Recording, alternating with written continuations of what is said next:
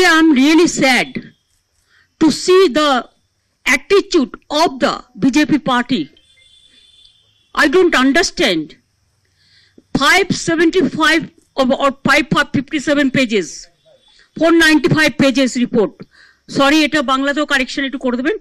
495 pages report just submitted today of ethic in the name of so-called BJP majority. 90% in the parliament they lay the report, and after that they gave half an hour time to all the party including BJP to discuss the matter and to expel Mahua Moitra. I don't understand how the members will go through 495 pages within this half an hour, and how all the speakers will take a decision.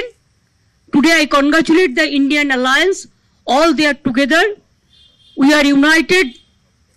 They fight back, and party fully supporting Mahua's case. She is elected by the people, and she belongs to women and young generation, and for all the community, caste, creed and everything.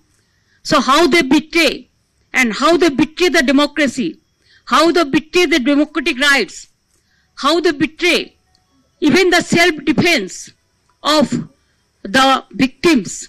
They didn't allow Mahua to take her own stand to explain her situation without taking any justice. You have done full injustice. It's a democracy of constitutional rights. It's a it is a betray to our constitutional rights.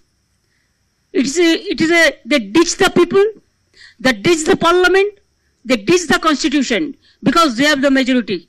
Today maybe they are in majority. मैंने already बोल दिया ना, this is a vendetta politics of BJP. I have already mentioned. They kill the democracy, they ditch the people. Within half an hour, every political party has been discussed. 2-3 minutes, 2-3 minutes, 2-3 minutes. And now they have taken a decision. And you left 495 pages. And you didn't allow even the victims to take her own stand for her self-defense. This is unfortunate. This is really unfortunate. It cannot be acceptable. It is unacceptable. It is injustice. It is irreparable. And Mahua will win the case, win the battle next. And see, the people will give the befitting reply to BJP. I believe so. Politically we will fight.